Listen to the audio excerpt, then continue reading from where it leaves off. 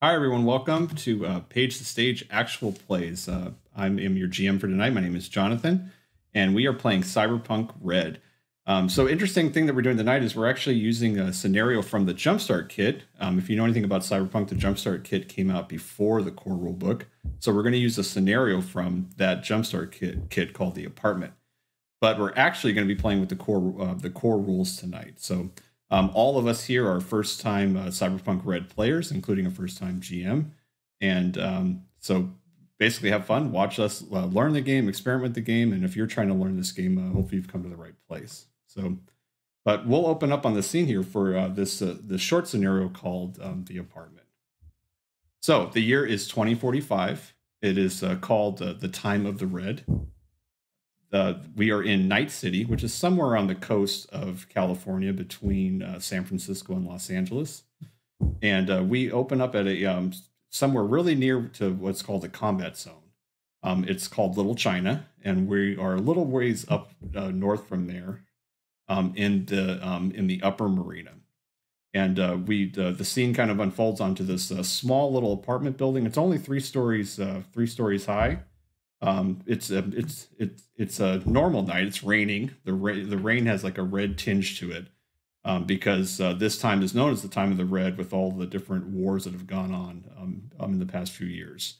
It's not uncommon in this area to hear sirens, shootings, being so close to an area that is that is really unsafe. But we have some people that live in reasonable safety in this apartment building. So we're scanning to the third floor. There's 8 rooms on this floor, and in apartment 3A is. And why don't you introduce yourself, Seth? Hey guys, I'm Seth.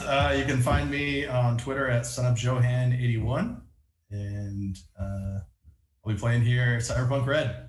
Do I give an intro to my character too? Yeah. So opening up on apartment 3A, we see a person that's surrounded by it looks like he's taking apart a computer or some type of gadget. Go ahead and tell us a little bit about White Rabbit, Seth.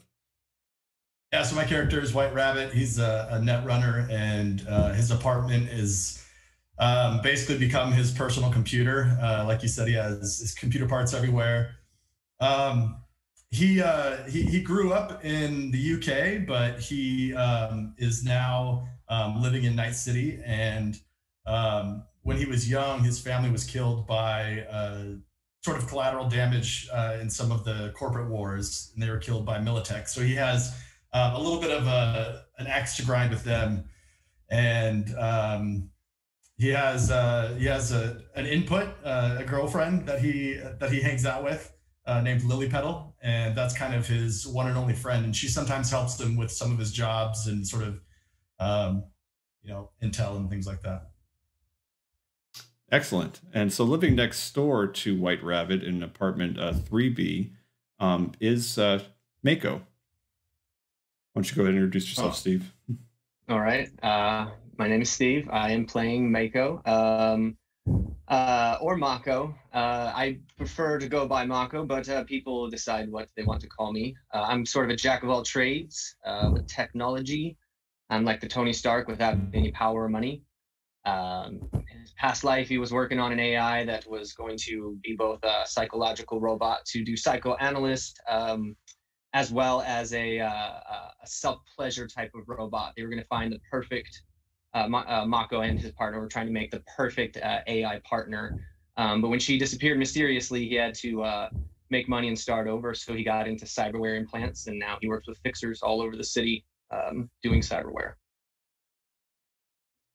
Awesome. And so we'll go down to the other side of the apartment hallway. So there's an elevator that basically in a stairwell that separates 4 rooms to the right and 4 rooms to the left.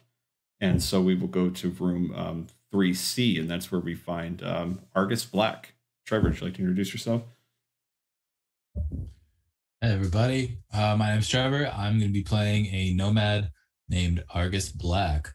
Argus has grown up kind of here and there, and, well, as the name implies, is nomadic. So his family has worked moving things in and out of large metropolitan areas and procuring items that maybe are not the easiest to procure. So he's hoping to keep on doing that and maybe get a little bit of a foothold here in the city. Awesome. And then next door to Argus Black is Kay or Kanaloa. Adam, go ahead and introduce your character. So I'm Adam Elwer. My handle is at Darth Elwer on Twitter, and Kanaloa is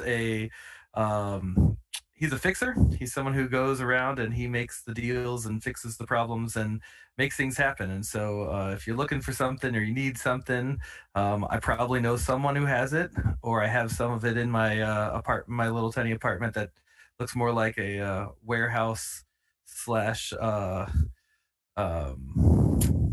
whatever you want, storage room than it does an actual apartment. And so he's from a drift nation, which these nations that exist out at sea and just kind of wander around and try to find resources out there. And so he's here trying to make ends meet.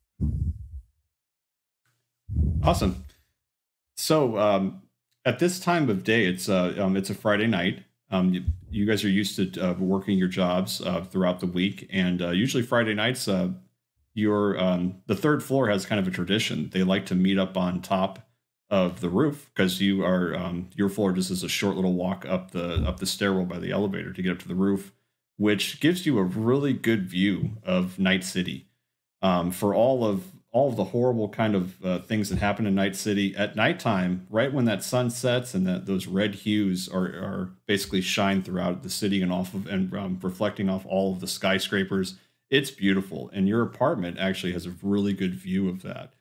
And so the other residents on the third floor are just they're just about to wind up their day. And so next door to Mako, you have a neighbor who has three. She has three pets. She has a cockatoo named Rico, and you know this because you've met her before, and she likes to talk about her pets. And in fact, not to even call them pets; they're her roommates. And also next to UK is a rocker boy named Rico. Even though they have the same name as a cockatoo, the names they're not meant to be related.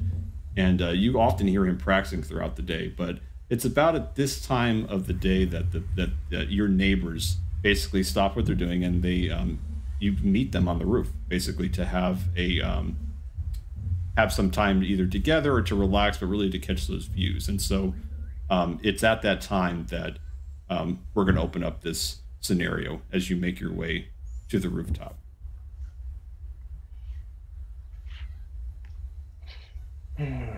So on the rooftop, you see. What kind of night are we looking at? I'm sorry. Oh, sorry. Oh no. So what kind of night are we looking at tonight? Yeah. So the night looks heavy with clouds, and the clouds are never really gray. They're always like a crimson red, and it looks like there's probably going to be some rain in the future. You notice that when you get up to the top of the roof, all four of you, that you have Gina is up there. Gina is your neighbor, Mako, the one with the pets. Rico's not there yet. He's still recording music, but there is a group of 5 young people, and you just know them as the Andersons, and they are already getting the evening started. They're already cracking open cans of Smash, and they're already sipping back. So, would you like to talk to your neighbors? You guys just going to enjoy the scenery? What's up, Andersons? How's it going? Yeah. Nice to see you, Argus. And this is the oldest one. She looks. You know her to be. Her name is Molly, but she's only 25 years old. And he's like, yeah. So, you bring us any fruit, Argus? Did you find anything? What do you got for me? Oh, I got some cans of Smash for you. You want some cans of Smash? Yeah, what do you need? What kind of fruit? Well, I mean, you got any of those strawberries? I mean, we're looking for those strawberries. I mean, I know we can find those synthetic kind that we've seen in the past, but we're looking for some small, some real ones for Craig over here. And she points to one of the other ones, and you can see that even though Molly's the oldest, the other ones are they're younger, but they all seem to be like a family of some sort, and you know them to be not related, but they call themselves a family. Tell you what, like, I don't have strawberries on me today. That's not really how this works. It's tough to keep fresh produce on me since it goes bad. What I can give you is some broccoli. Well, I mean, as long as it's green and it's fresh. I mean, I've only tasted one thing green and fresh my whole entire life. So I mean, I'll take whatever you got. You want a can of Smash? Sounds good to me. All right, so she trades you a can of Smash for this broccoli. And if you don't know what Smash is, it's basically their version of beer. But heads up, it is addictive. Nice. Making bad choices already. So as she hands you the can of Smash, you can see across her knuckles, and you know this from seeing the Andersons quite a few times. They have the word Anderson written across all of their knuckles. On either side. They call themselves a family, but they're very obviously a gang. Now they've never caused you any trouble.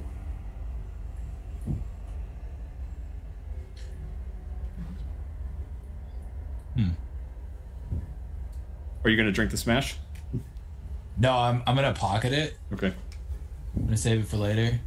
Well, hey, Argus, it's good Smash. I mean, I wouldn't, Molly wouldn't bring like Smash is not good. It's good Smash. No. I believe you, Molly. Just, maybe later. And then to Mako, you have a older woman walk up to you. She has a cockatoo on her shoulder, and then and she says you would say, well, what do you think? It's a beautiful night outside, don't you think? Yeah. Hey, Rico. How are you today? I'm gonna try to pet the cockatoo. So he kind of backs up, and then he walks across her back to his other shoulder. He goes, yeah. He doesn't really like to be petted. I mean, I'm always gonna try. Yeah, I keep telling you, if you can get Argus over there to get you some carrots. He likes carrots, but I haven't seen a carrot in 20 years. Yeah, I don't even think I've tasted a carrot, so I'm not sure. I can talk to Argus if it's that important, but I'll just talk to Rico from here, if that's okay. Yeah, sure. You can talk to my bird. What you notice, Mako, about these pets of hers, her roommates, is they are real animals. And what's strange about that is the only animals are basically bioengineered by a company called Biotechnica, but her animals are actually legit real. And that's something that and this is something I know. This is something you know from living next to her and meeting her animals. Okay. Is they are real animals. Just curious, how do you keep a creature like that alive with the diets that we have here available to us? Well, I usually have to get Rex to get us. I usually have to get Rex to find us some food every once in a while, food in their diet. When she says Rex, you guys all know that Rex is he's your local fixer.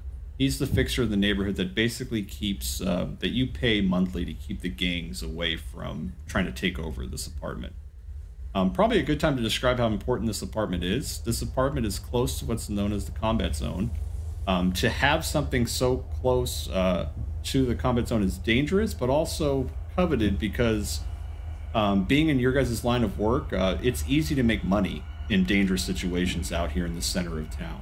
And so lots of people want to live out here. Some people desperately want to get away from here. And you guys are right at that right distance where you could safely get away from the combat zone, but also kind of experiment in that life as well. And so having a place to call home and a roof over your head and running water is a bit special in this environment. The only issue is that, there are, people want to take that away from you, and so that's why you pay Rex, the fixer, to try to work those deals out.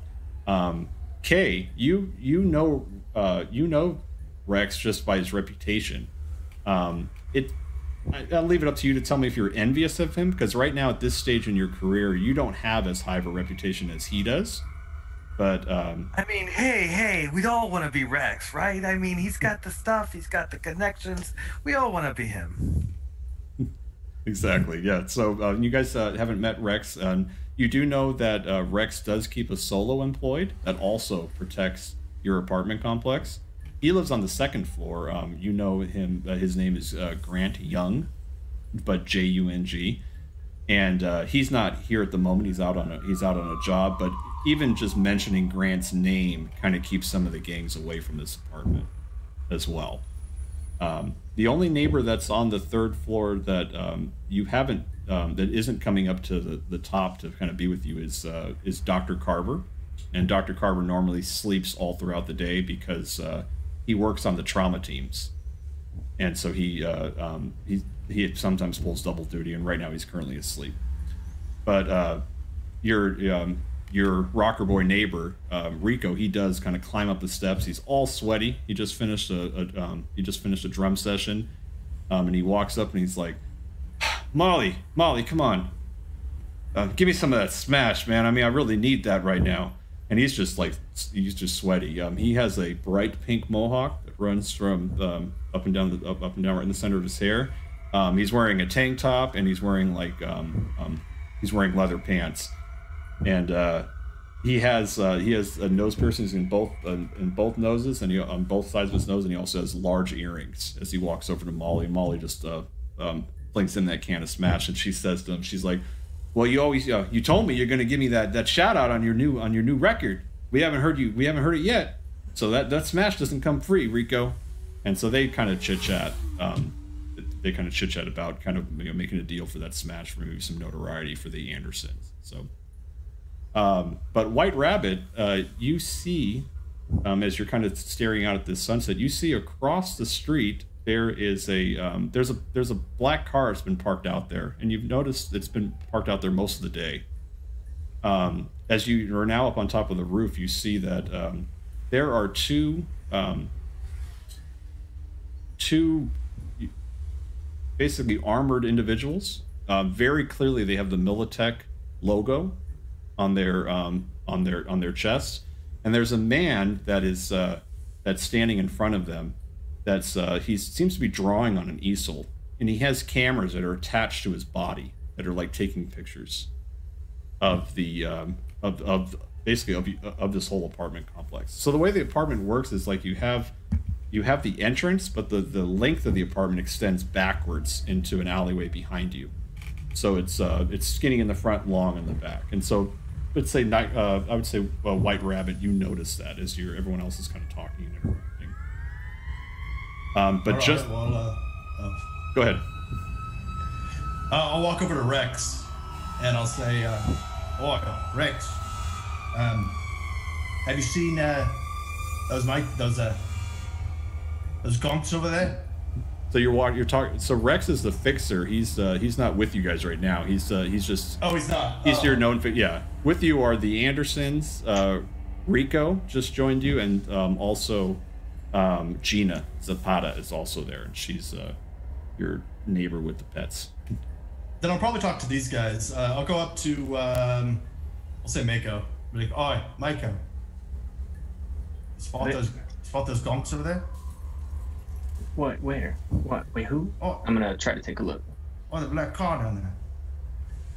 Oh, wait. What does that guy? What does that guy got on him?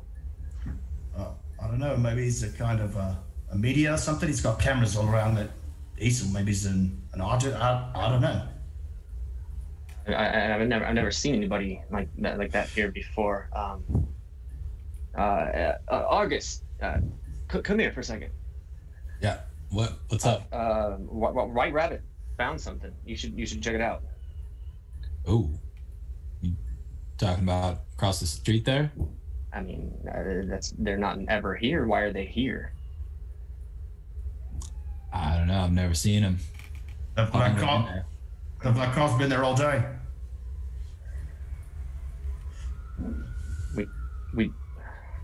I mean, we should take a look, right? I mean, no one's here to do that, are they? I don't know. I think. What are you guys looking at over there? What's so interesting? Come here, guy. Check this out. Oh, that's How long they been there? All day, mate. Anybody call Rex? Yeah, it was my first thought too. It's the first time I've seen it, so I don't know. I'm gonna call Rex on my internal thingy. Your agent? Yeah, my agent. Thank you. Okay. Oh, See if he picks up. Okay. yeah. I don't know. Do we want to do that? I'm fairly new to the complex here. I don't want them to see us as people who can't handle their own things. I mean, do we want to run to Rex first? Hey man, I just want to see if he knows anything before we go and approach him. That's what I'm wondering too. Maybe he knows. Okay. So you calling Rex, his agent? Yeah, I'm gonna call Rex. Okay. So it rings a few times, and then a voice picks up and says, "This is Lucille, Rex's agent. Rex cannot be reached right now. Go ahead and leave a message, or you can tell me what you would like to reach him about, and at my early inconvenience, I will let him know." I'm just gonna hang up. Okay. He ain't answering.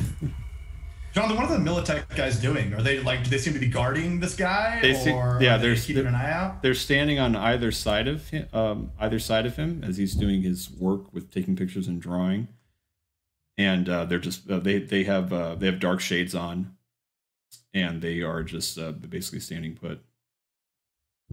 And is my sense that this is a media guy or an artist, or like what? You said there's an easel. Is he drawing something? Yeah, you can't see what he's drawing because he's on the other side of the easel, but it looks like he's doing something on the easel, and he's also taking pictures. I wonder what the Andersons would think about this. They might have an interest in staying private. So it's great you asked that, because then Molly goes, hey, it's almost time. It's almost 5:30. Nova's coming on. And so she pulls out her agent. She turns up the sound on it, and the other young Andersons kind of gather around, and then they just say to themselves, you hear them mumbling, saying something like, "Yeah, we got to keep track of what these corpos are doing. Nova's great. And so this is what she plays out of her agent. And now here's Nova with Corporation News. Nova here, coming to you from the Upper Marina, bringing you the latest news about what the Corps are up to. Can you believe that WorldSat has the guts to set up towers so close to the combat zone? They're crazy. But I have my sources, and they tell me that they're putting up communication towers anywhere they can find the space, and they ain't asking permission, if you know what I mean. Guess they're getting tired of poor signals to their satellites outside of Beaverville. I'm sure this is good news for some of you chumbadas.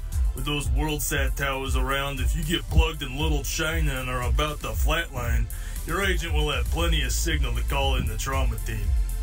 The corpos are coming back, my friends. Love them or hate them, you gotta love these fast download speeds. Until next time, chumbadas, this is Nova signing off.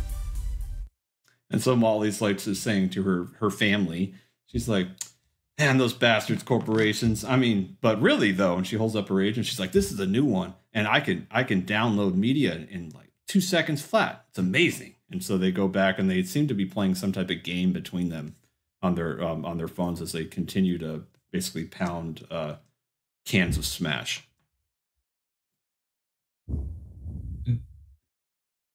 So yeah. But are those guys putting up communication towers here? Is that like, are they surveying, do you think? Who are you asking? Maka, okay, and White Rabbit. Okay, your party. I mean, Well, it could be, I guess, but that's a lot of heat down there for some guy looking around for a tower. You're muted, White Rabbit. I'm sure there's some parties out there that don't want to be spotted. I mean, maybe we should go down there and talk to them. Mako's gonna look over at White Rabbit. I don't know if you heard, but they're talking about communication towers. I mean, do we think that this is the beginning of one, or? I mean, it could be, right? We like then, that. Do we care?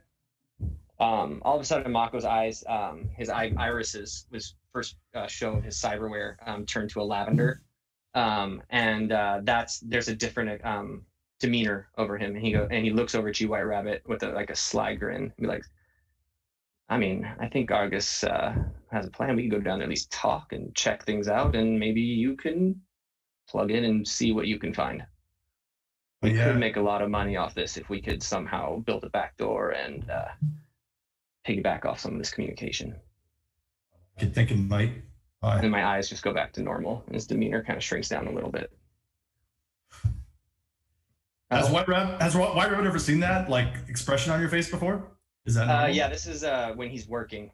Like when tech is in his eyes, that's his the only thing that kind of brings him out of that his tell. Yeah, it's his tell. Thank you. It's his tell. Absolutely. So yeah, he's just starting to get antsy a little bit.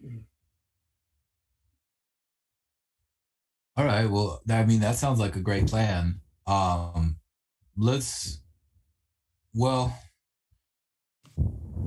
do you guys want to do? Do you want to just talk to them straight up, or do you want to create a distraction of some sort? I mean, hey, I can go down and give him some sweet talking. I think if all 5 of us go down there, they're gonna bolt, man. They're gonna be like, "What's up?" And they're gonna be stressed out. So I think, hey, I'll go down there, I'll say some things, I'll talk to them, and we'll figure it out. And you guys come around, the other side. Or what if the Andersons help us out with those Militech guys, and maybe we come around anyways? You just want to rob them? Well, I don't not want to rob them. Well, hold on. Yeah. All right. Well, maybe the distraction is you guys going ahead and talking to him, and I can find an access point, see if I can check in. I say we keep the robbing as the second option. Let's go down, let's have a conversation. Even if they tell me to buzz off, it'll give you a distraction, White Rabbit. Yeah, exactly. And then maybe we do have the Andersons, just provide a distraction if things get a little hairy. I don't know. Some cover from the roof, maybe. Hey, Molly, come here. What's up, Argus? Who were you guys talking about earlier when you were talking about the corpos? The corpos, man. The corpos, the ones that run this whole place. I mean, nowadays they say they're not as strong as they used to be, but I don't know. They're the ones with all the money. We don't have nothing. And you look at her, and she's dressed pretty much in rags. Do they look like that? And I kind of point down at the black car and the Militech guys. Oh yeah, Argus, they look exactly like that. Look at that. Look at that corporal scum right there. The rest of them come up and they start the other Andersons. Their sign is they put their fists together and they kind of move back and forth as they spit and they start cussing at these people down below. And then the two armed guards basically they don't react at all. The man that's with the easel just seems to place up the cameras and start shooting them and shooting all down the building. Other than that, the Andersons don't seem to be having much effect on them. All right, Andersons, can you guys be on standby? We're gonna see if we could talk to them, but if things start getting a little weird, we might need you to just take their attention away from us for a little bit. Well, what's he doing? What's he doing right there? Look, he's got a camera. Is that what he's doing? He's taking pictures of the camera. What's that? We don't know. Or he might be watching you. I don't know. Oh yeah, you watching me? Get them, boys! Come on! And they all turn over and they basically moon, and they moon down the people below them. And you hear look around with everybody. Go ahead. Oh, sorry. No, I was go ahead. just say I would look around at everybody and be like, "This is probably a good time." Take some quiet steps backwards. All right. Let's So go down there. you guys are going downstairs? I think so. Yeah. Okay, so there's two ways to get up and down your floors. There's an elevator, and then there's a door to the left of on each floor that is the stairwell, the access to the stairwell. The stairwell also goes to the roof as well. You have to take the stairs down to get to the third floor if you want to catch the elevator. But that's just to show you how the layout of the apartment is. But either way you choose, you get down to the bottom floor, and yeah, as you look, they are right across the street. When you walk out the front doors of this apartment, this apartment complex is not high end at all. It's pretty beat up.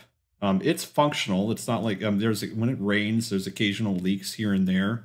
But it's definitely seen better days, if it had ever seen better days. And so that there is that man's across the street with an easel in front of him, and the two Militech guards are just standing there. They look to each be holding. You don't see the arms on them, but any type of weapons on them. But it looks like they have their arms crossed, and they're just looking straight ahead. All right, I'm gonna walk over to them, full of confidence, right? Hey, guys! Rex sent me down to check in with you and see if there's anything that you guys need. Can I do something for you? Can I get something for you? I got some lemons. I got some food rations. Rex just said, take care of you guys and let him know that you guys were gonna be okay. Okay. Go ahead. I'm lying. Do you want me to take a deception roll? Yeah, I was looking for. Yeah, again, new players here, so I'm looking at the different skills that you have. If you have one that you know right off the bat, go ahead and do that. Hold on, I'm looking. Sorry. I'm looking at the social skills. Probably conversation, but also persuasion. Okay. Which one do you want me to roll? Go ahead and do persuasion. You're trying to persuade them that you're. Okay. So the man behind the easel just like you don't see him because he's like the easel is like basically covers his whole body, but you see him scribbling, but then you just see his head pop around. He's like, "You got lemons?" Yeah, man. I grow these dwarf lemons, and they're everybody likes them. I just have this little plant that I grow. He's like, "You want to try one?" I'm gonna hold out two of them to him. Hey, they're little ones. They're little tiny dwarf lemons. Are they real? Nice. No, they're fake. Okay. No, I mean, are they? Like, no, they're synthetic. Synthetic. Yes, Okay. Yeah, of course. I don't have real lemons. Okay. But were you trying to make him believe you had real lemons? I don't know. I just told him I had lemons. I didn't tell him what I had. Gotcha. Okay. So I also told him I know Rex. So So he says he's like, well, I don't know Rex, but and he just motions to one of the security, like basically grab the lemons. And so one of the security guys who's it's like 6'2", he comes over and with a gloved hand just grabs the lemons out of your hand. He has you can tell he has Kevlar helmet as well as body gear. As he takes the lemons out of his hand, he looks at them and he just like he gives kind of a shrug, almost like he doesn't care, and he hands them over to the band. So how's all this surveying going that you guys are doing out here? You guys almost done? You guys need anything? No, we're good here. And then the man that took the lemons from me says, "You can go on your way now." All right. I'm just trying to see if you guys needed anything. Okay. So Jonathan, while he's doing that, I wanted to scan to see if there's any access points. Okay. So close enough to. Yeah. So there's no the gear that he's using doesn't appear to be. Well, go ahead and make the interface roll. Go ahead and make the interface roll with your D10. Can I do that from a character sheet? Yeah, you should be able to do it from the front sheet where your stats are. You have the roll ability down there. You should be able to click that one. Oh wait, that didn't do it. Yeah, it was probably your interface, which is a 4 plus the D10. So you probably rolled. If you want to hover over it, you probably got a 3. Yeah. Yeah. Yeah. Okay. Yeah. So you even with that roll, you notice that of the access points that you have inside the apartment. You know that the access points are right at the elevators, and there's also there's like a old satellite dish that's on the roof. That's an access point. But other than that, outside, the only access point you could probably pick up would be his vehicle. But you would have to be and that would just be because some cars you can control with interface plugs, and so his car is just one of those cars that you could you could drive hands free. So this might be a noob question, but from the access point in the building, can I access any of what they might be working with? No. So the way that works is you have your own net architecture. That's your building. That has all your lights, your fire alarms, and so forth. This architecture is it's not really an architecture. It's actually just that, his car is one of those cars that you could drive hands free if you interfaced with it, if you were driving it. That's about it. But he's standing in front of, as well as the 2 personal security.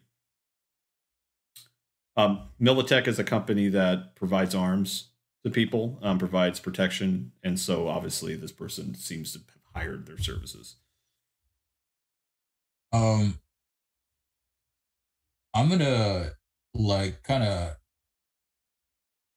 as this is all happening, sort of like how do concealed weapons work? Do I need to ready concealed weapons in order to use them in an instant, or is it just sort of assumed I can reach down if things start going south here? You can pull out your weapon as a concealed weapon. You can pull it out on your turn. Okay, cool. I'm gonna walk up and just try to talk directly to the dude with the easel. Just hey, what are you doing here? It's really none of your business. And then the other person that took the lemon says, I already said you need to back away. Well, there's no reason that this needs to be a hostile interaction. Maybe maybe we could work something out where both of us come out ahead here. I think we are done talking, and you can see that he pulls out of his holster a very heavy pistol that's inside his jacket. And the other one on the other side seems tense. The one that's working on the easel just keeps on working, almost whoa, guys, whoa! This is hey! You don't have to be doing any of that. We just come down to see what you guys were doing. You see the Andersons up on the roof there? They're like mooning you. They think they're funny. Like we just wanted to come down and check it out. We heard they were putting up some new communications towers. We don't need no guns. You're okay. I very, very slowly kind of raise my hands and tell him, look, I'm not grabbing a gun. Just don't shoot. And I reach into my inner jacket pocket and I pull out the rest of that head of broccoli that I had given to Floret out earlier. Look, I think maybe I could buy a little bit of your time and some information tonight. Does that sound like a fair deal? It's real. So the personal security looks over at the man with the easel, and he goes, "What now?" And he mumbles something to him, and he looks at you, and he's like, "I don't like broccoli. I already got lemons. You could take care of him, whatever you want to do." And he goes back to work. And so the 2 guards basically step in front of the easel, and they're posting up. They have their hands on their pistols, ready to do something. Obviously, it looks like they're tense if you're going to do something. Hey, DM, while this was happening, can Mako pull up in his agent any kind of search of this person with the easel and how they look, if they've appeared anywhere near town, if any sort of cameras or social media, actually, probably news have picked them up? Sure. Just so we could figure out what we're dealing with. Yeah, sure. I have no idea what I should roll for that. So this is where we will figure that out together. That's a definite. That's an awesome. At least a library search if you have a. At least a library search. Yeah, at least a library search. I'll just roll that. Yeah, go ahead and roll that. All right, my mate. Let's roll. Did it roll? It did roll. Okay. With with the 12, that's you kind of got some everyday knowledge of it. Just even putting in his face comes back that he's an architect for WorldSat. WorldSat, Mm-hmm. you say? WorldSat, okay. The communication company. WorldSat is responsible, and they're not the only communications company, but they're one of the larger ones. But they provide net service, basically like data service to the CityNet. The CityNet is your kind of like your internet of the city, but also companies like WorldSat provide coverage to your agent as well. There's also things called data pools that are on different corners of the street that you can go to, and they act a lot like your agent, where you go and search the CityNet for information. Find when the local restaurant's open, maybe find maybe where merchandise is being sold and so forth. And so that's what those do. And so these companies like WorldSat provide the net service for them. Okay. Last question on that check.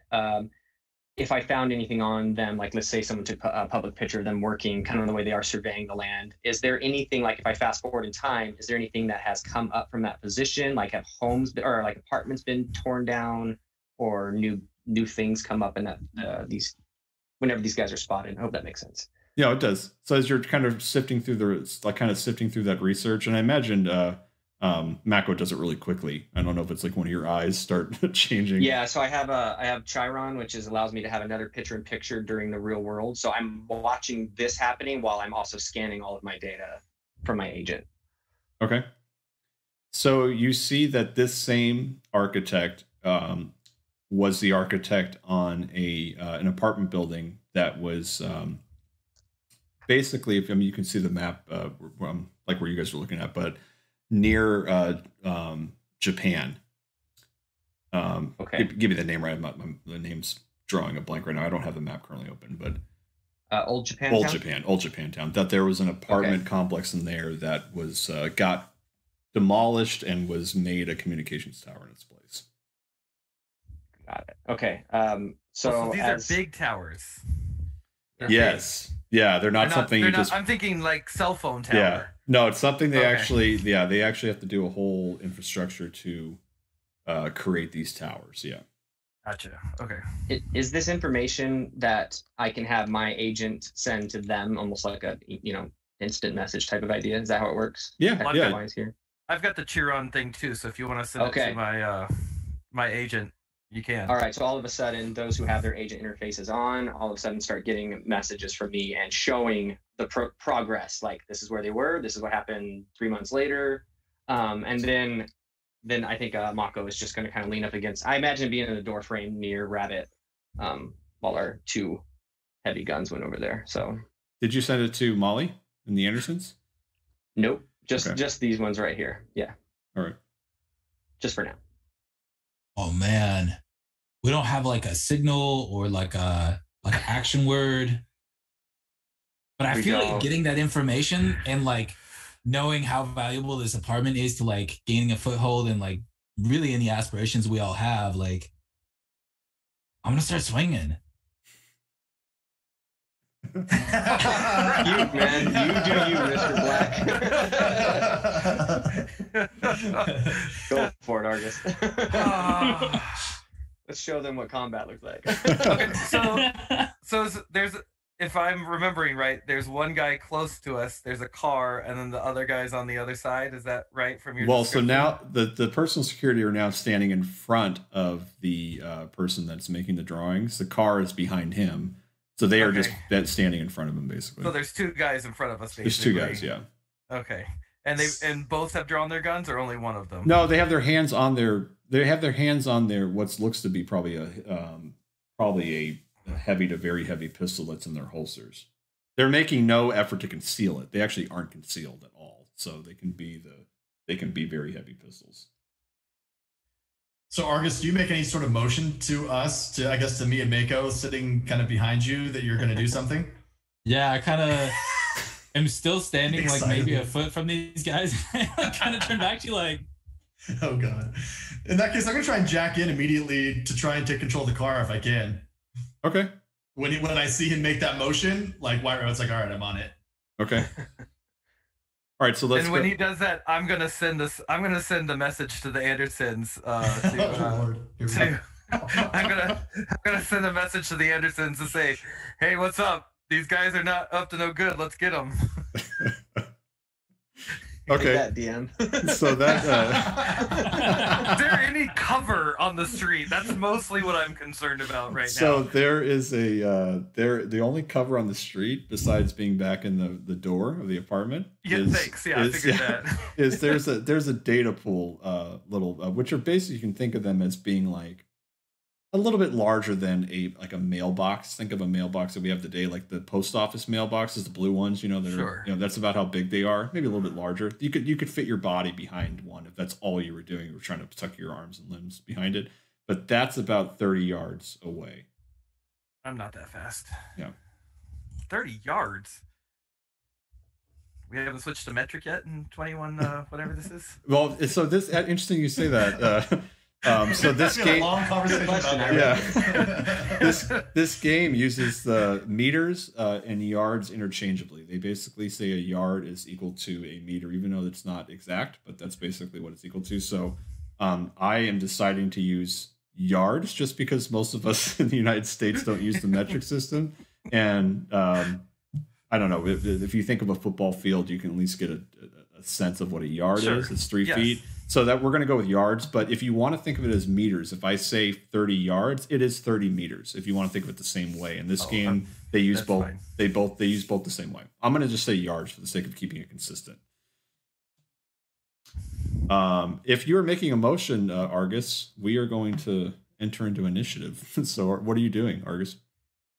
I'm gonna melee actually, and I'm trying to think because I don't have like a martial arts specialty, but I'm gonna use my heavy melee weapon, which is a lead pipe, and try to break one of their arms. Okay.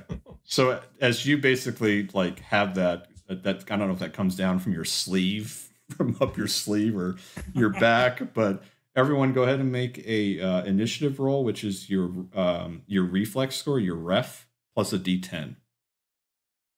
All right. Say that one more time. What am I rolling? It's your reference score plus a D10. So if you roll a D10 and add,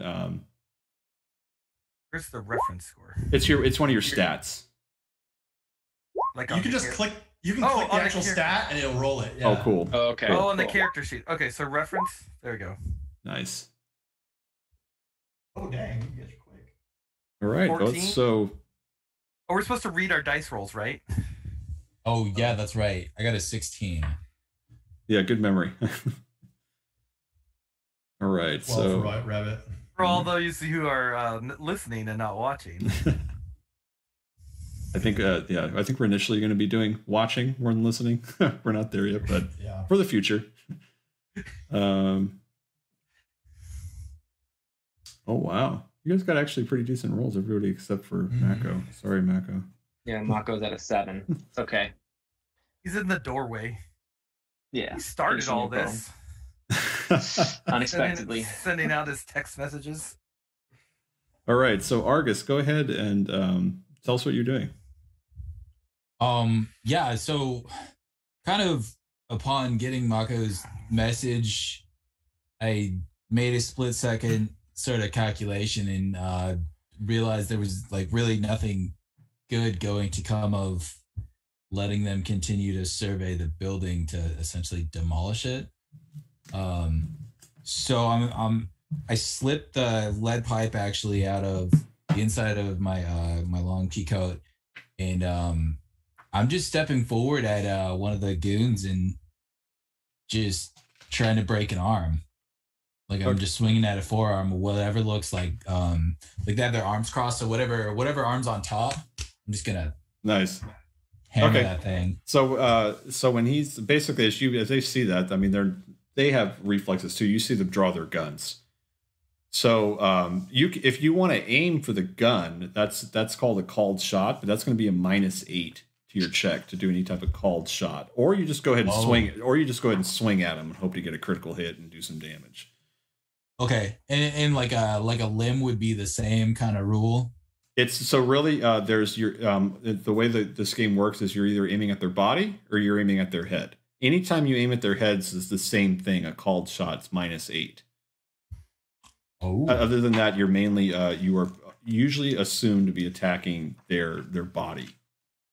And mass. Like, kind of speaking of things I wish I would have thought of before I declared melee, and got us into a fight. What's considered like a good number? Like. Well, I will tell you one advantage of melee is that you ignore half of the stopping power of their armor rounded up when you do your damage. Oh, okay. Because armor is more made to stop bullets, ammunition type than it is a blunt force of a pipe, for example, at a certain spot. Okay. Well, I think I'm just gonna regular swing because I don't want to biff it. Okay. And just get blown to shreds here. Something tells me I'm getting blown to shreds either way, though.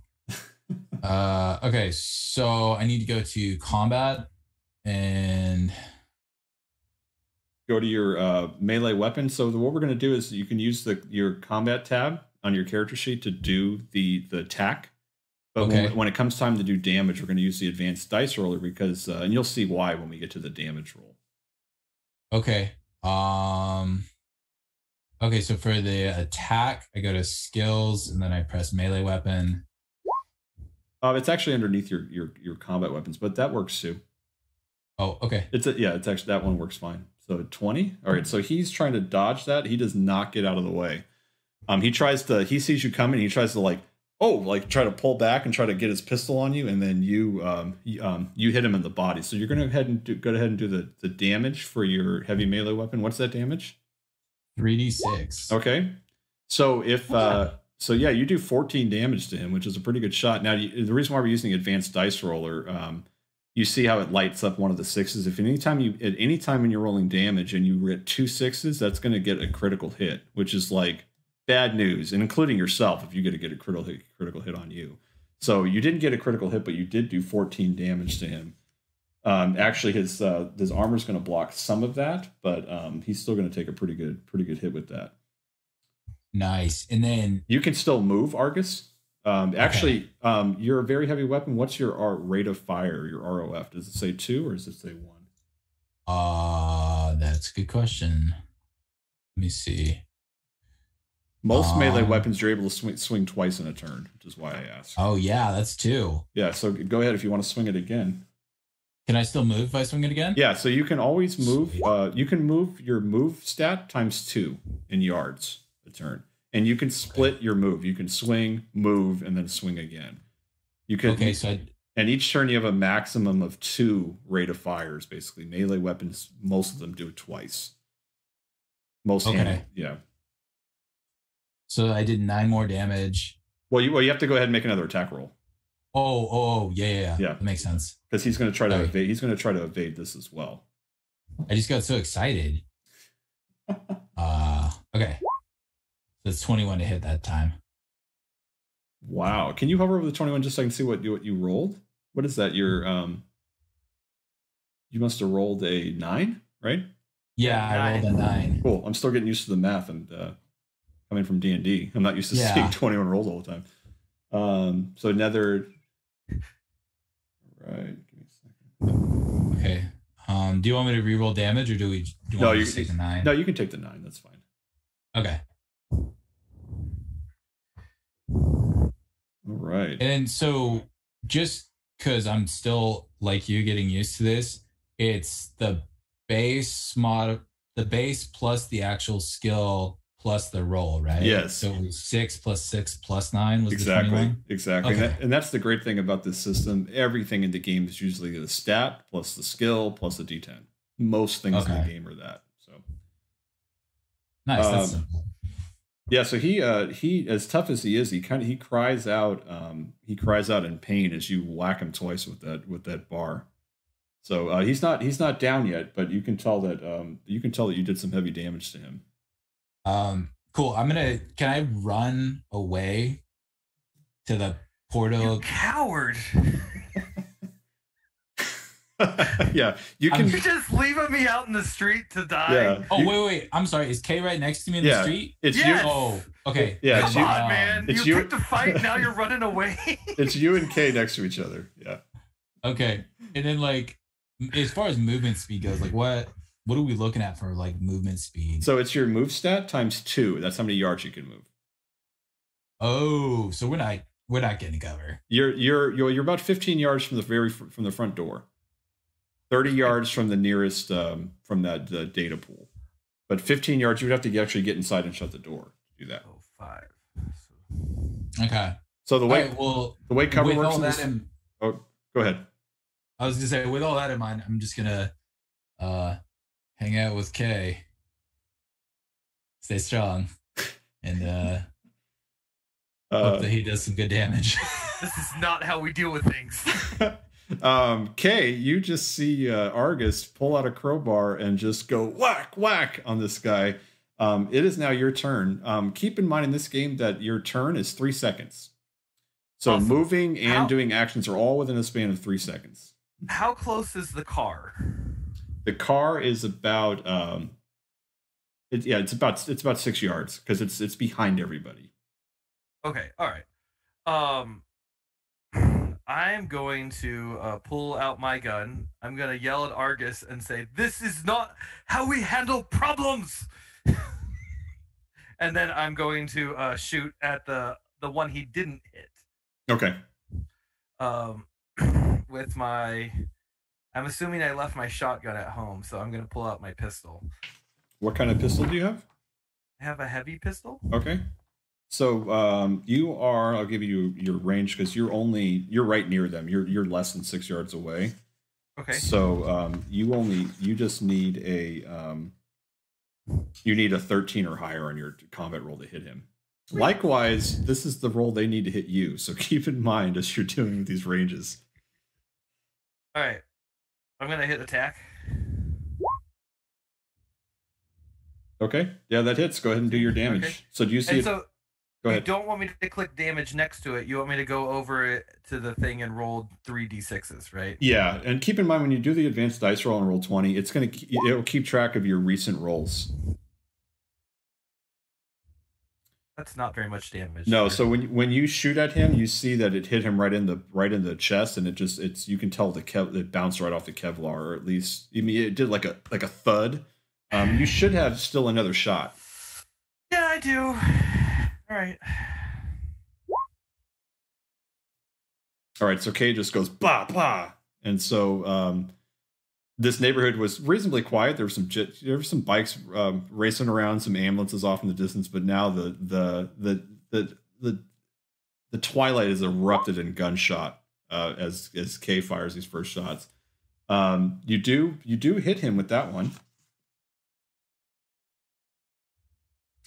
So you shoot him like basically like a centimeter away from the other shot that you already shot with him. So it breaks his armor. Nice.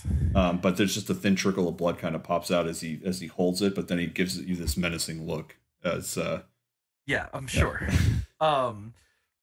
Is there any such thing as like attack of opportunity? So like if I run to the car, like try to run behind the car, is he gonna be able to?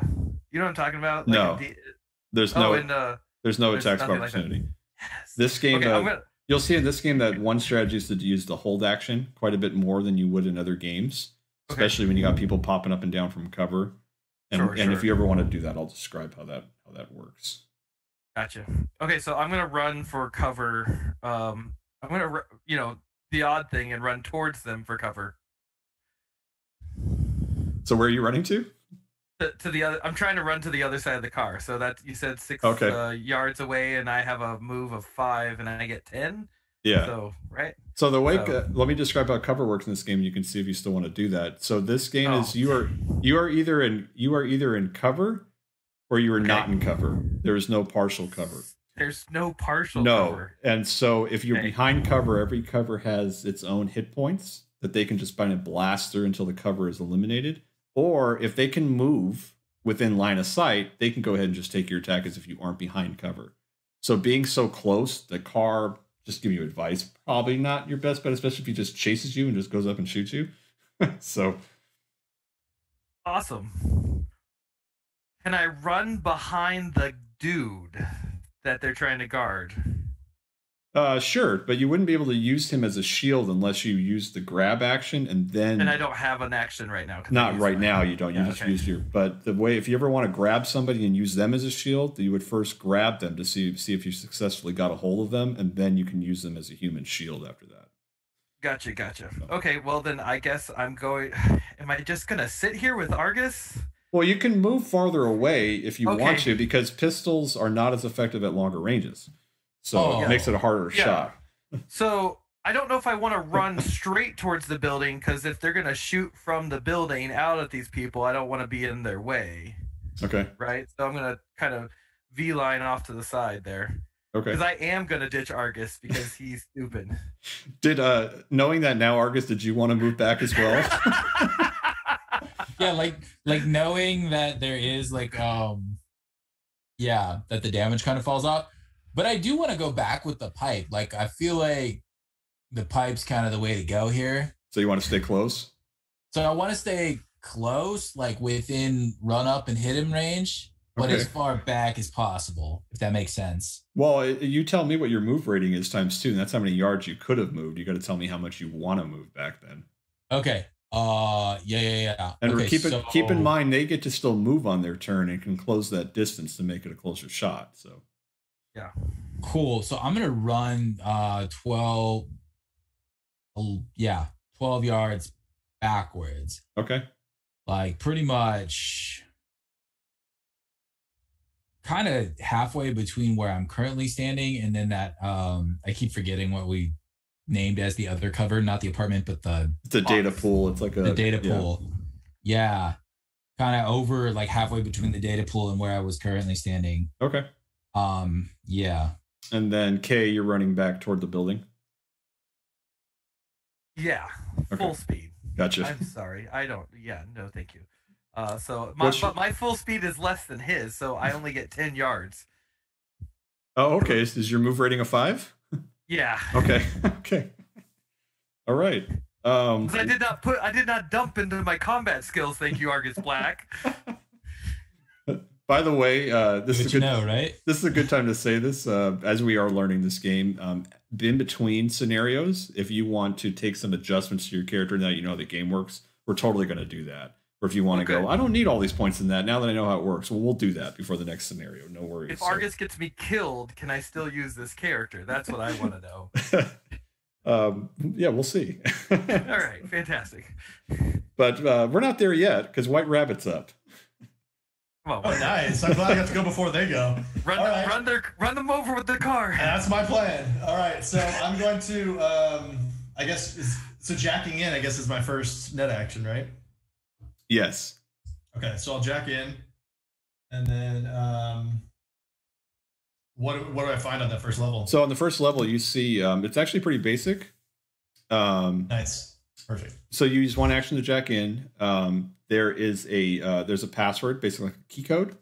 Perfect. Okay. So I'm going to activate a booster. So I have a booster just for this. I'm activating rezzing, I guess I should call it, the booster worm. But for me, it's a golden key, and it increases all backdoor checks you make by +2 as long as you have this program rezzed. Okay, so that's your second interface action, right? How many do you have a turn? Remind me how many you have? 3? 3. Okay. 3. And then my third action will be to backdoor. Okay. To try and enter the password. So go ahead and make a interface ability adding also and you can add afterward as well what your program gives you. +2. Yeah. So that's an 8. That's an 8? Well, yeah. So it's supposed to be just the interface plus your roll. That's it. Interface plus the roll plus whatever the program gave you.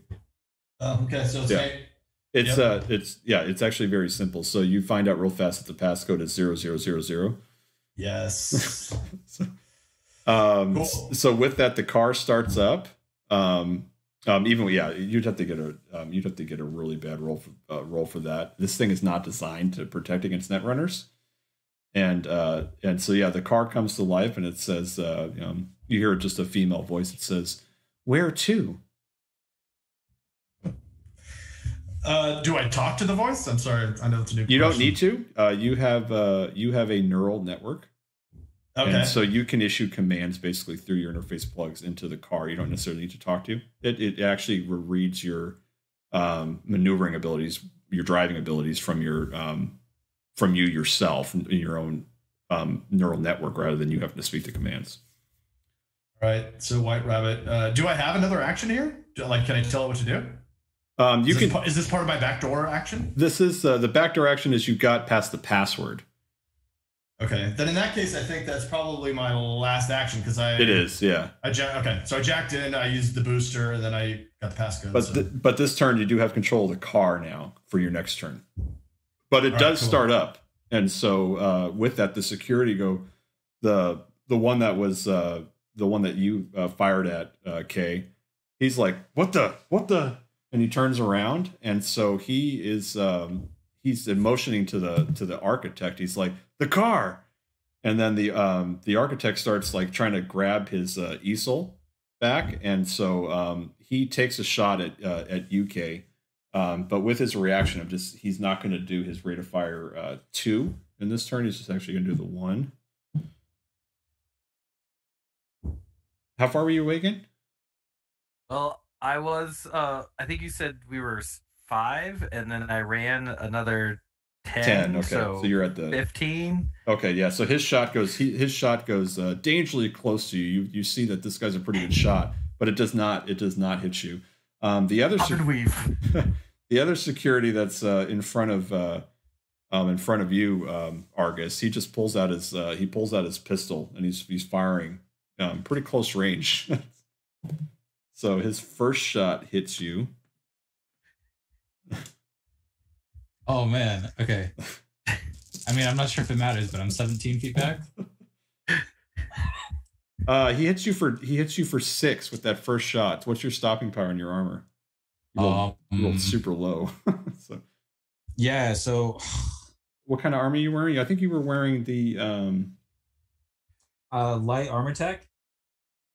I think you all had light armor check. I think your stopping power is 11. 11. Yeah. So that's that you barely feel the bullet hit. You feel like a thud, almost like a toddler's punching your stomach.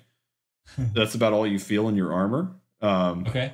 I'll give you, if you want to make a smartass remark, I'll give you one smartass remark as he pulls the trigger before he shoots you again. But what the hell?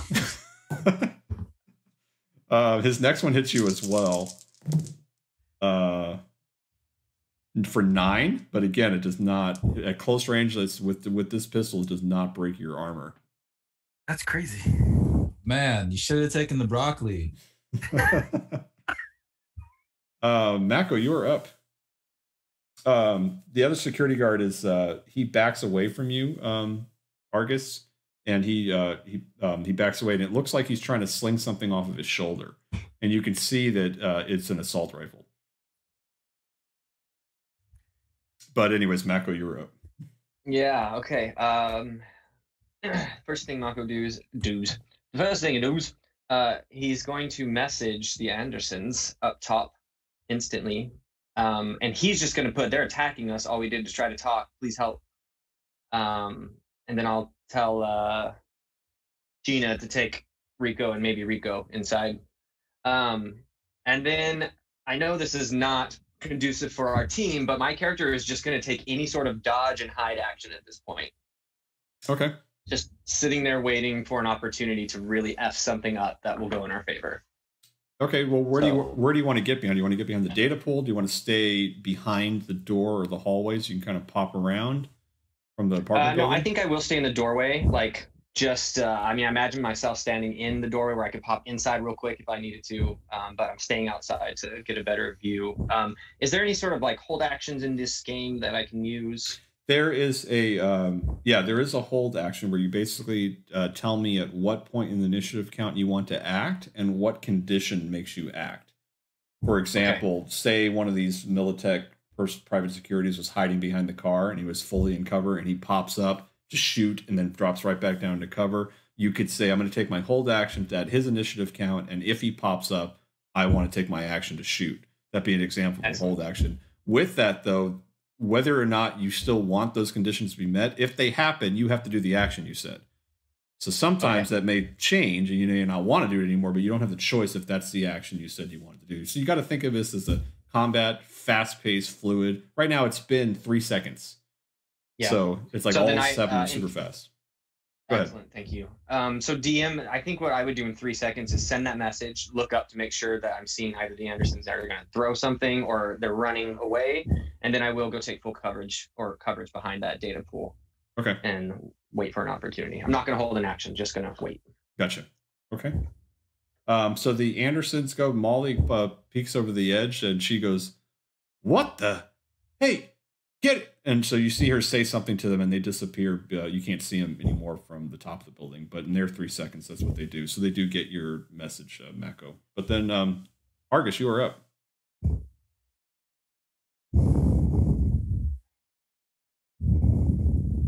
All right. So I was trying to see how alcoholic is the drink that I took and put in my pocket. Like, is this a possible Molotov? Not really. Okay. And it'd be a lot. Cool. It would be a bit to do in 3 seconds to make an explosive out of it. All right. All right. Sticking with the lead pipe then. Hey, your lead pipe did the most damage so far. So. Yeah, it's trusty. It's a classic. So I'm gonna run up to the same dude, and was it the dude who shot me with the pistol? Was the one I already hit? Yeah, your armor stopped that though. Nice. All right. Yeah, I'm just gonna run up to him and bang bang. Go for it. He's gonna try to evade. Okay. And then so combat roll for the heavy melee. Okay. All right. Yeah, you beat his. So go ahead and do your damage. Okay. So that's 11. And then I'm gonna take that second swing at him. God, you're rolling high. Let's see. Yeah, you hit him again. So you hit him. You hit him once again, and right in his chest as he's trying to pull out the obviously Paul's assault rifle and do your other damage. And that's another 9. And so he as with that one he falls down to the ground. It seems like you have crushed something in his ribs or something on the ground, but he's seems to be barely breathing as he's laying on the ground. Nice. You want to move? I think I already moved to get up there with the melee. He was only about 6 yards away from you. He was backing up from you as he was pulling out. You still have your move minus the 6 yards. Minus the 6. So I would be able to move 6. How far am I from the other guy? He's only about 4 yards from you. And then in terms of like where the car's at, when White Rabbit tries to hit that guy with the car, am I in the line of the car? No, the car's facing kind of forward, and the facing the opposite direction of where you're fighting. You basically are fighting on the back end of the car. Okay, so I'm gonna step like just back past the edge of the car, if that makes sense, so that if he comes to approach me and he's standing directly in front of me to attack me, he's like lined up for just like a straight car to the body. Okay. That's some metagaming. You don't know he's going to run him over. I mean, I guess the car did start, so. Yeah, I was going to say, like, the car started. I don't know, like, would we know that our allies started the car? No, unless White Rabbit said something. But, I mean, he kind of gave us the okay, which, I mean, he knows I'm a net runner. Yeah, and I would say, you know they didn't start it, so. Yeah. That's true. All right, Kay, you're up. All right. And so what happens with an aim shot? You lose 8? -8 to the roll. And now keep in mind, you guys have luck as one of your stats. Okay. And you can, before you roll, you can expend luck points to add to your roll. Your luck points are gone once you use them all. But you basically get those once a scenario. Oh, all right. Well, I got one guy left, so I'm gonna take that guy. I want to shoot him in the head. So you're gonna take that called shot. Yeah, because he's not armored in the head, right? You only described body armor. He actually has armor on both. Fine. But the good part about hitting in the head is you are going to do extra damage if you do hit in the head. Fantastic. All right, so Yeah. I'm gonna hit him in the head. So I'm gonna roll my attack, but I want to add. So I can tell you, like, if I have 5 luck, I want to add 3 to it. How that Yes, works? you can. Yeah. Okay. Yeah. So I have 5 luck. I'm gonna add 3 to my roll. Okay, and you're looking at getting at the range that you're at is you're doing with your pistol is a 13. So you got to beat a 13. In this game, when any number I give you, you actually have to get higher than it. So you actually need a 14 or higher.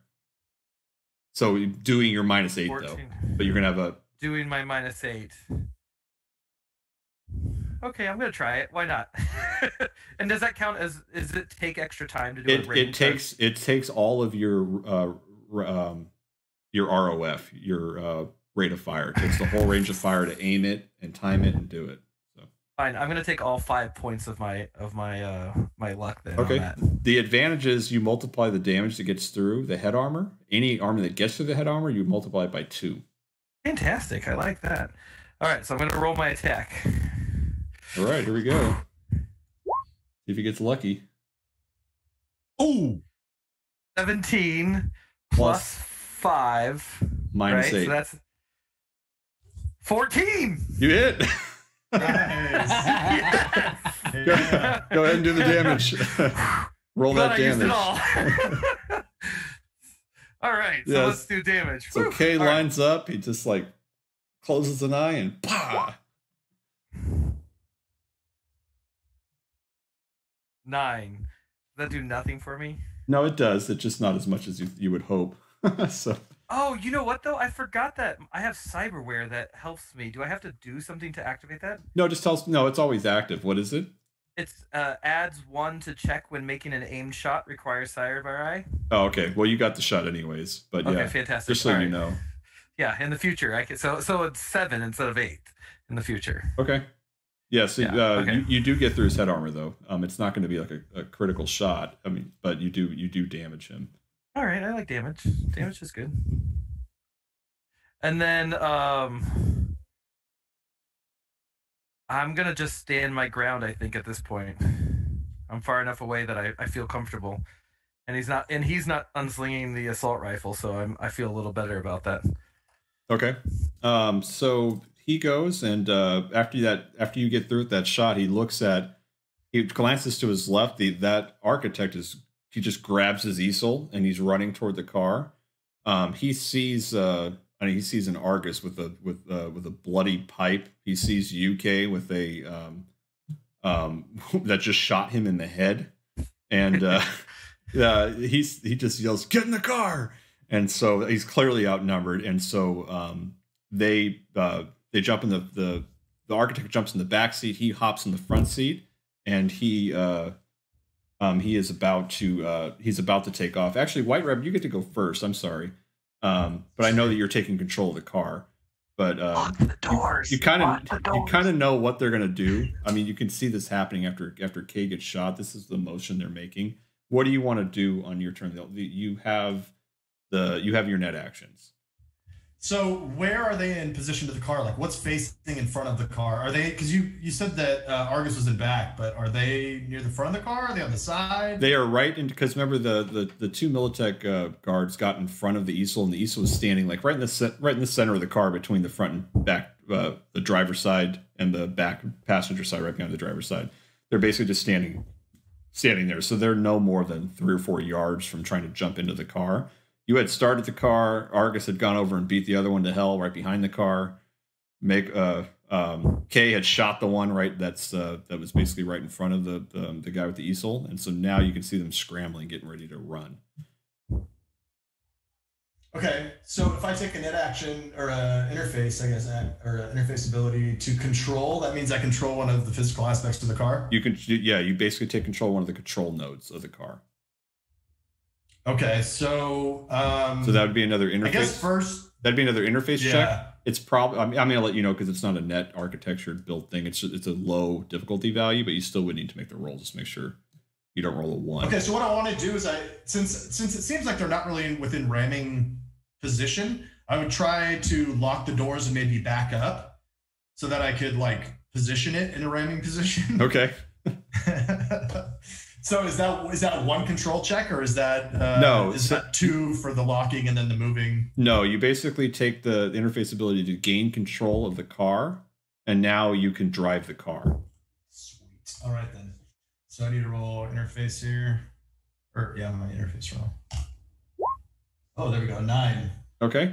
So yeah, you have taken control of the car, and so it says the voice says again. Where to? Now you have to be within 60 yards of the car to keep control of it. Right. Actually, okay.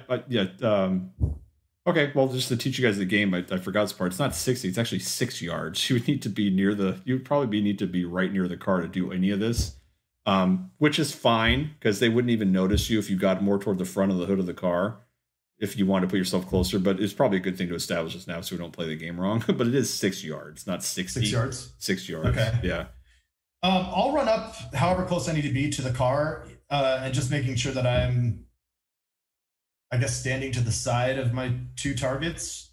And then I'll just tell the computer to floor it and try and hit the 2 people in front of them. Well, they're not in front of the car. Again, the car is parked and they're off to the side of the car, but you could remove their getaway if that's what you're trying to do. Well, so I'm going to lock the doors then and back up and have it just sort of like try and position it to get... Are you trying to stay within 6 yards? Because otherwise you just become jacked out and you'll have to do the interface again to jack back in. Yeah, I'm going to try and stay close to it if I can. Okay. So you're just like... I like Kay's thing, grabbing onto the car. Okay, so when you back the car up, the car just goes bloop, bloop, as it rolls over that other security personnel that Argus dropped. He did. Oops. He was already dead, but... yeah, so I can move 14 yards, so I'll just try and keep up with the car as close as I can. Okay. And then I'm gonna, as it backs up, I'm gonna just say floor it, and so that next action is gonna be basically moving forward, full steam ahead. Do you want to do that on this turn? Do you still have an interface action left? Sure. Yeah. Okay. Let's do it this turn. So there's no hellhounds that are in the vehicle. Nothing that's going to damage you for jacking out without using the jacking out ability. Normally, if you're in a net architecture and you were to jack out where something moved further away from than the 6 yards, it could do some damage to you. But in this case, you're just controlling a car that you could interface with. So with that, so there's no need to jack out. Is basically what you're saying. There's no need to take the jack out interface action. You just send it. So with that, you say floor it. You lose connection with the car. It says the voice just says, "Okay, reaching top speed," as it backs away as you no longer have any connection with the car. But it just flies down the street basically. With that, Mako, you're looking at security. One private security along with this architect who are basically trying to scramble. Is there something you want to do? And they are locked in the car, correct? No, they never got in the car because actually White Rabbit went first.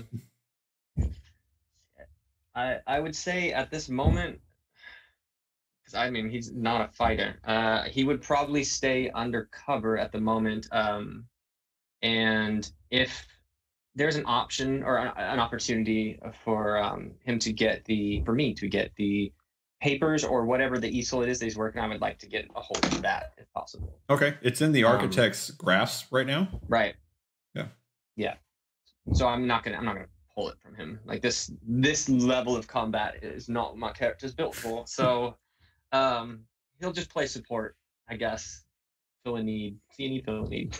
Okay. I don't have anything right now that he's going to do other than stay undercover. Oh, it makes sense. Not willingly walking out, bullets flying everywhere. So I wasn't willing. I don't know how many of us were.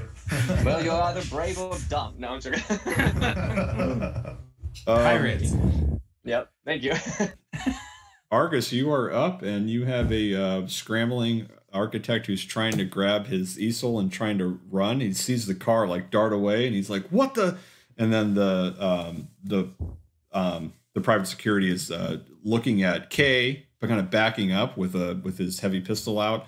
But he's backing up slowly, almost like just scanning, like trying to see where the next shot is coming from. And he seems to almost ignore the architect at this point, as if he's just trying to look out for himself as he's backing up onto the sidewalk where the car was parked. Remember, this was parked across the street.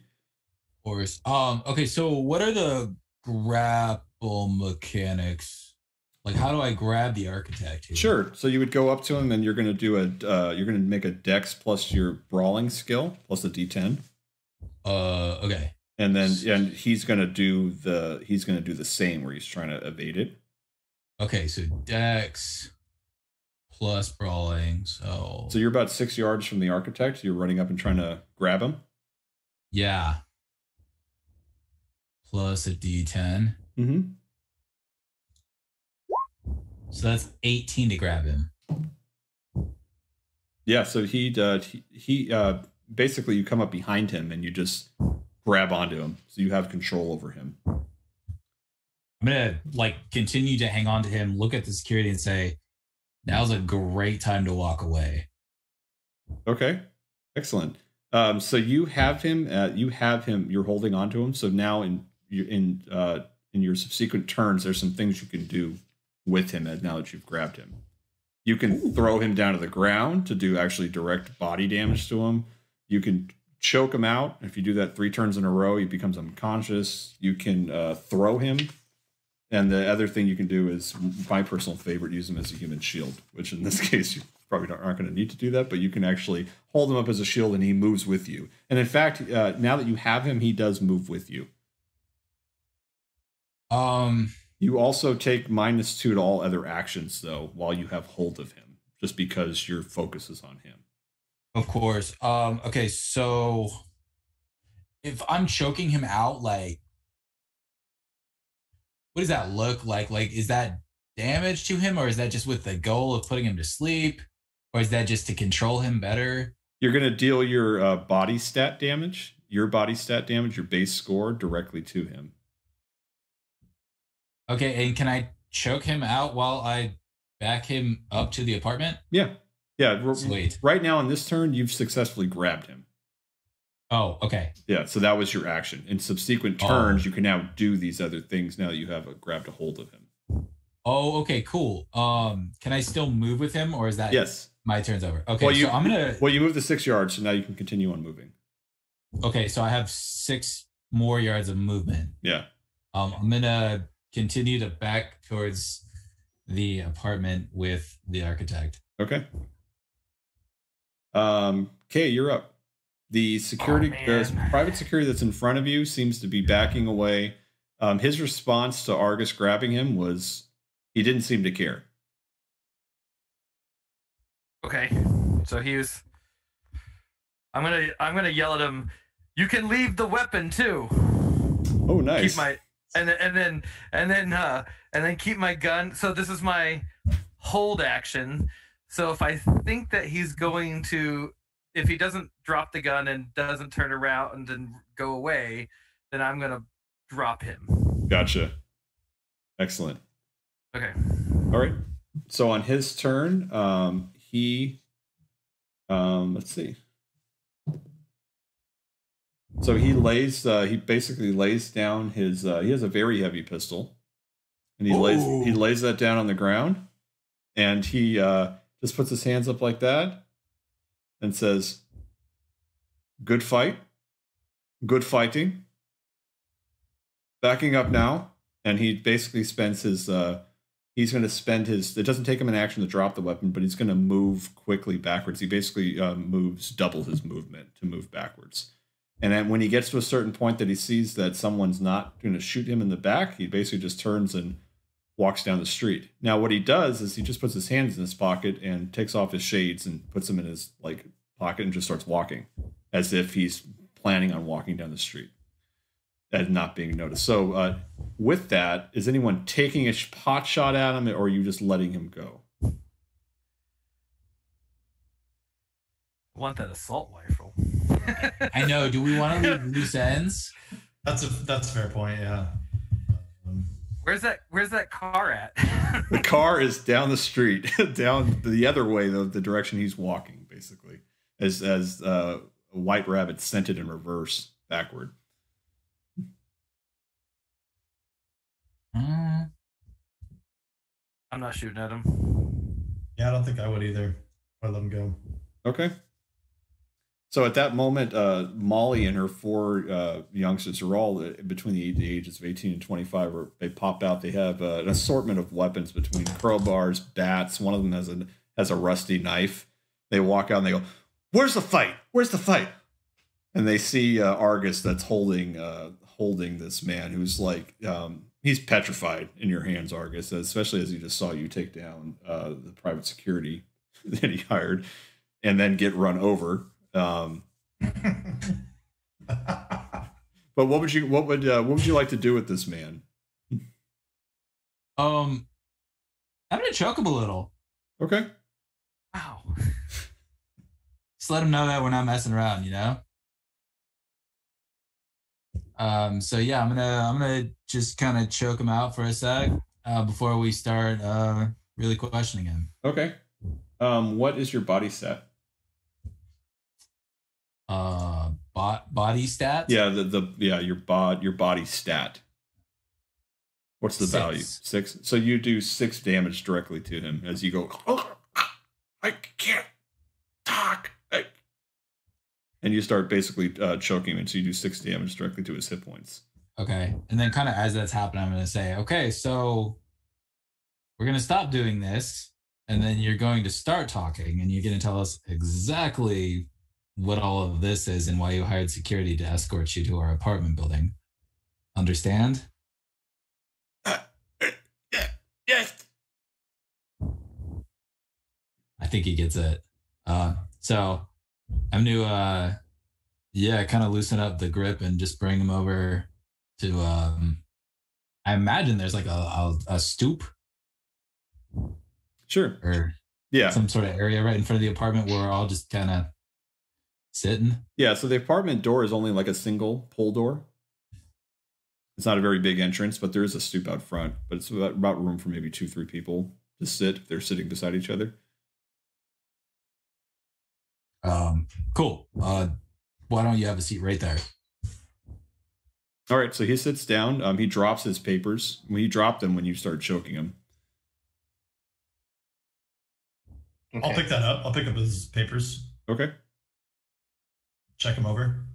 All right, so you see that he's making photos, measurements of. It seemed like he has some type of cyberware that connects himself to his camera to make easy measurements of the building, and it's basically next to the building is a drawing of proportions of a tower, like a communications tower, and he has notes saying things like perfect measurements match. And then on the bottom it says destruction date, and then it's actually tomorrow's date. Ooh. Our apartment complex. Dang, man. Dang. I had to run a credit check and I had to wait for years. There's like a whole waiting list to get into this place. How would I move all my stuff? Mako's gonna go over to Rabbit. Still lavender eyes this time. We need to find all security cameras and kill anything that's within at least a 3-mile block. And I don't know about that walker, but we should do something about that car too. All right. I guess so. Yeah. Even if we kill these brothers, does it even make a difference?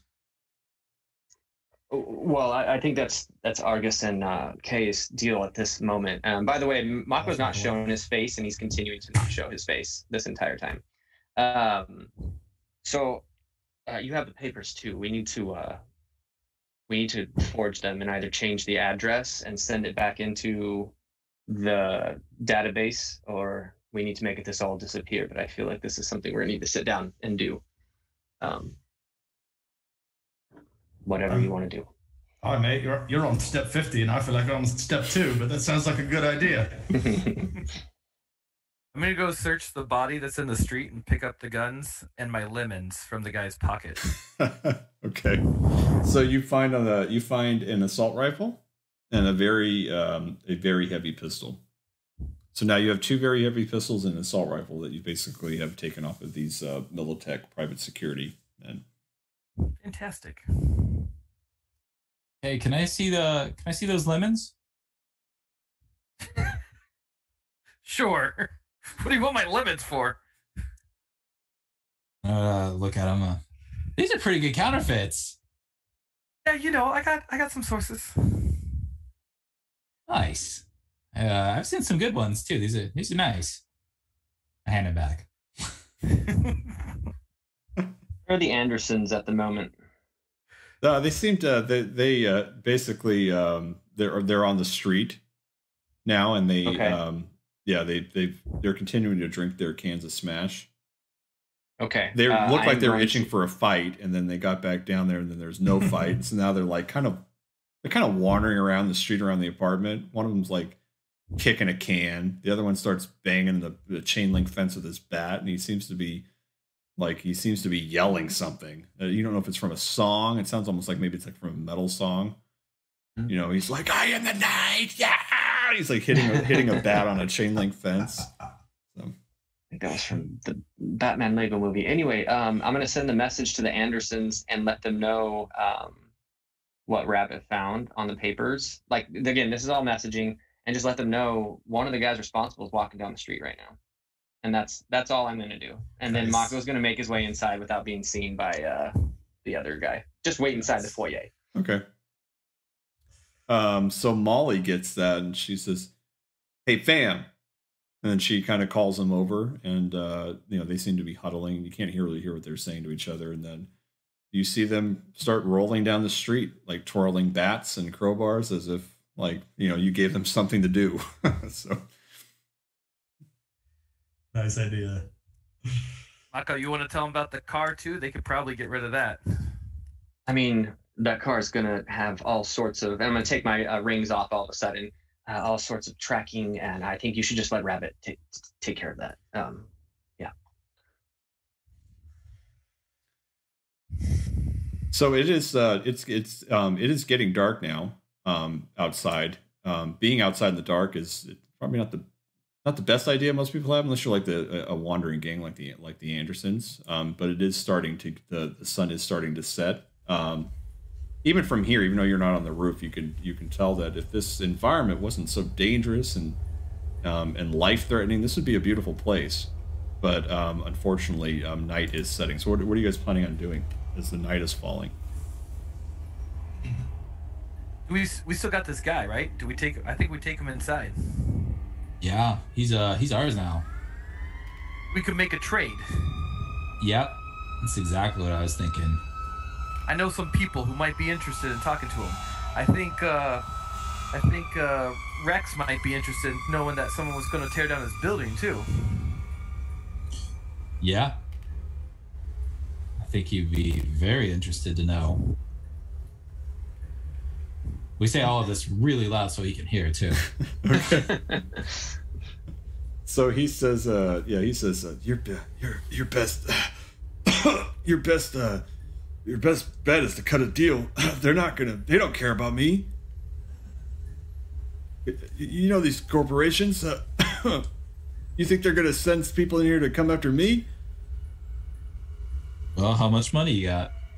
You could have what I got. And he pulls out his pockets, and he pulls out about approximately like 200 euro.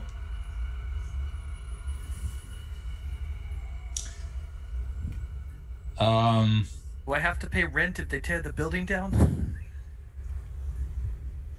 Yeah, somewhere else probably. Does he have can you hack people's agents? I don't really know. No. Okay. No, an agent thing, doing something with somebody's agent, it would be like if you got a hold of somebody's cell phone today, and say you got into their password or whatever and got into it. It'd be like anybody that has a basic tech skill, which you all have tech on your sheets. That would be the skill you would use because it's just a technical item. It's not something up to the caliber of like what a netrunner would interact with. An agent, it's like very a common item. Okay. It's more like think of like what do they call it? Like jailbreaking a phone. That's about what the extent of what your tech ability is with an agent and their functionality. Right. I mean, so I'm just concerned that he's like messaging other people right now. Well, his agent, he has a physical agent. If you want to take it from him, agents are about the size of a cigarette pack. Okay. Yeah, I'm gonna take that. Okay. Jonathan, when I was in the car, when I was jacked into the car, did I sense, like, was there anything other than just the controls for the car once I got past the passcodes? No, the car was basically, and not all cars are like this that can be operated by interface plugs, simply because they're expensive, and two, if you don't have that ability, the car's useless to you. Okay. You know. And then, was there any equipment that the surveyor or architect had that he was carrying that was mechanical or anything? No, just that he has mounted cameras. He obviously has some type of cyberware connected with him, but that's not uncommon for a lot of people to have different versions of cyberware installed in their body to make their jobs easier, their lives easier. He obviously has made enough money, or at least had some position where he can afford having interface plugs to drive a hands-free car, basically. And he also has he can take pictures with a camera and have it neurally linked to himself. Yeah, so would we assume that the images that he took are already uploaded to whatever server he's linked to? It's not a bad assumption, but you don't know. Oh, crap. I'm gonna look at you, Rabbit. Oh, yeah. So I'll go over to the guy. What happened to those pictures you took over there? I just used them for the measurements, just to make sure I got the measurements right. Yeah, I got that, mate. Where are they? What do you mean, where are they? Are they uploaded to some server or what? Oh, well, yeah, you know the way it works. The agents, they just upload it to the company server. Right when I take them, there's a file. There's got to be a file there. Look, I'm telling you that they don't care about me, and they're going to have this building one way or another. I mean, you know these WorldSat. They're a big corporation. If they want it, they want it. They're going to take it. I mean, if you let me go, I'm not going to do anything. I mean, after this, they're probably going to fire me. Is Mac on nearby? Or? Yeah. What do you think we should do with this gunk? Well, we need his agent for sure. I mean, you might be able to pull something off of that, but if things have been downloaded in the servers already, I mean, I'm not a net runner, but my guess would be we need to forge whatever documents were sent to make it either a different building or find that they aren't going to condemn it. It might at least slow things down. And I would say leave it up to Argus or Kay to decide what they're going to do with the body. Oh, the body. All right, so we're doing this. Then. That's laying out in the street. Oh, that guy. No, it's that guy, yeah. Wow, all right. I was like, man, this escalated. Well, I mean, is anybody going to come looking for the Militech body? Maybe we leave them there as a warning. Demolish the building tomorrow. Yeah, I mean, I imagine they'll have dumpsters. They can just sort of clean it up. We should probably decide if we're either okay, let's do this out of character. We should probably decide if we're going to either, well, we're definitely dumping the body. I don't know if we're gonna do it with the guy that's alive still, but I think we need to either, just thinking tech wise, probably find a way to see if we can stop the upload, or change it. I'm wondering if we need to head over to WorldSat and basically destroy the files from there. Cool. Can we do that? I can. Okay. Well, all right. Hopefully. I mean, who knows what kind of black ice they have there. I love the confidence. Well, I mean, I can make an attempt, I guess. Yeah. I'm wondering, because this apartment obviously is worth preserving for us, but kind of like at what cost? Like, when are we going to cut our losses here? Well, we've already kind of cashed in once you hit that guy with a pipe. I mean, Yeah, I'm we fine. don't have The much rest of you options are after fine. that. Yeah.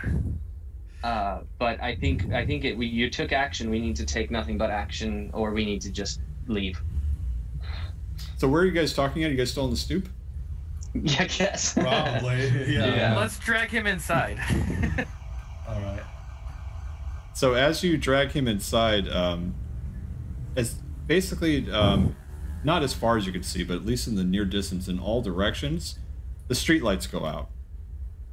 You also notice that on each of your agents, basically, as you look at them, they flash the symbol that says no connection. And you start hearing screaming throughout the neighborhood, and also at this point it starts raining, starts coming down as night is fully come upon you, and so you can hear up and down the street people like, what the heck is going on? And then they walk out, and you see people look up and down the street that the fact that it's that all the lights are out, that their agents aren't working. Somebody goes to the data pool that's 30 yards away and realize that's not working either. And it's at that point that a panic starts to set in the neighborhood. You hear the people on the other two floors start to close. They start to close their doors, peer out the window, see what's going on, and you get a sense that everyone's basically about to start hiding behind their doors. Because being in this part of the city, and now the lights are going out, and they have no agent connection.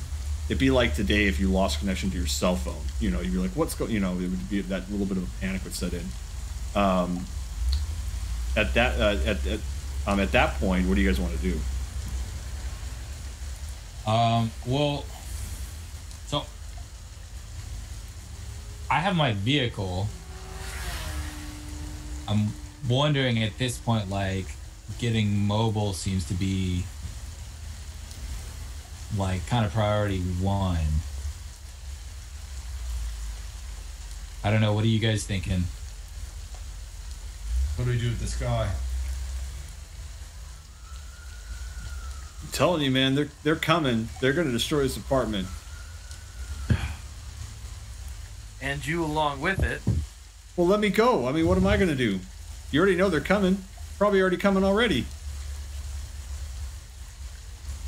You're famous enough that you showed up on our searches. We knew what you were doing before we even walked out there. I believe you've probably expedited the process. Well, shit. I'm going upstairs to get my stuff. Mako just heads upstairs instantly. I'm going to hand Argus one of my nice new, very heavy pistols. Thank you. White Rabbit would probably go upstairs too and grab all the stuff. I'm not sure what else to do. That's probably Okay. What about best idea.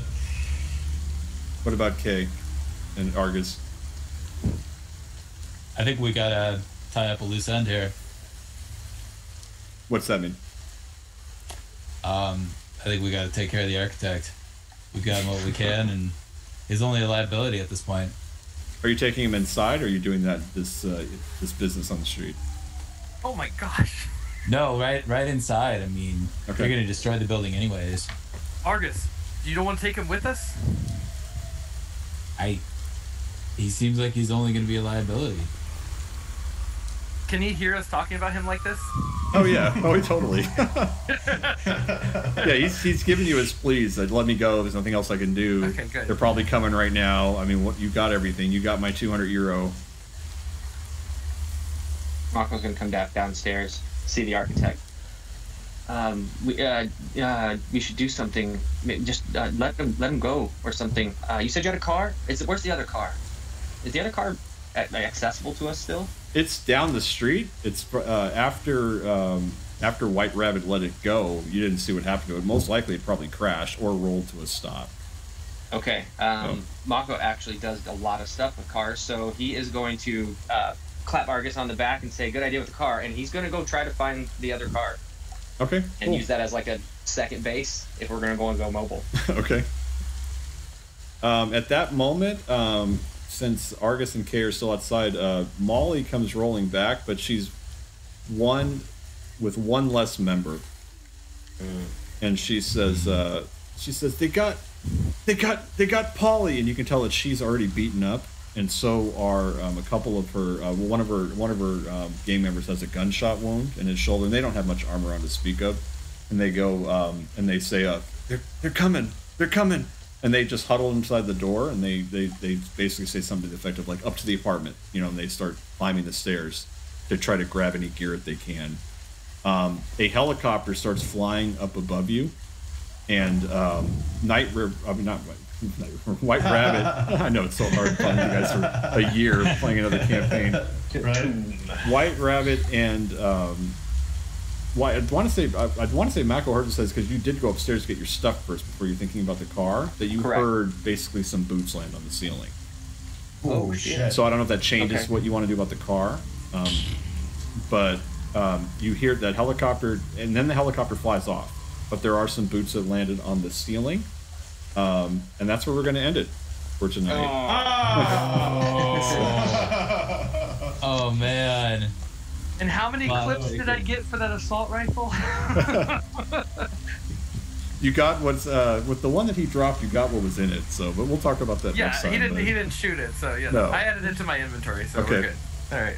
But thanks, guys, for playing. And the next time we play, we will finish this scenario, and I imagine we'll actually get into the next one because assuming who lives, you're going to need some money pretty soon because rent's going to be due in a couple weeks, and we'll talk about assuming you live.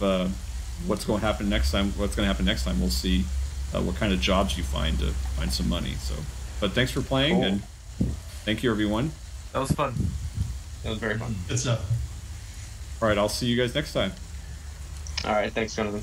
Bye. Bye, everyone. See you next time.